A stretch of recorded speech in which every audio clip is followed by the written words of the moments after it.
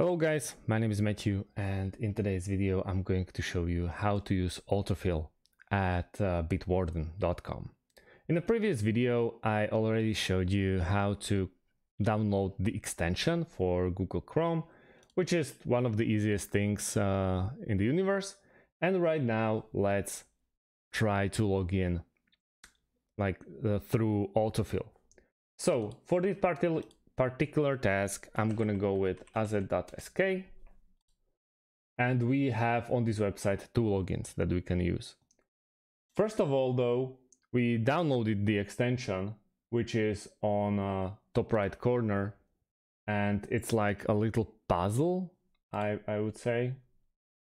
Yeah, I can't really close or put a zoom into it, but it's next to the end of your search bar, and then there is a BitWarden. First of all, we need to log in, so I'm gonna go with my login or email address and my password, and we hit that login button, and we see we already are logged in.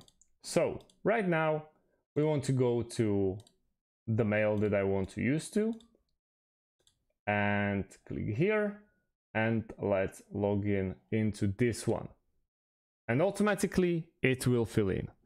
It's pretty convenient that there are no pop-up windows, for example, as LastPass or Dashlane are providing.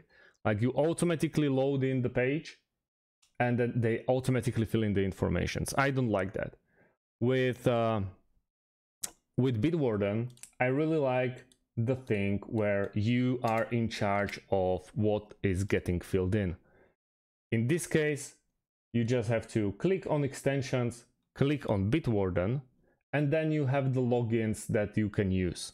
And once you click them, they automatically jump into the ID or the email and also the password. Just like that, you can log in. So that's about it. Thanks for watching, and see you in the next one. Have a great day and goodbye.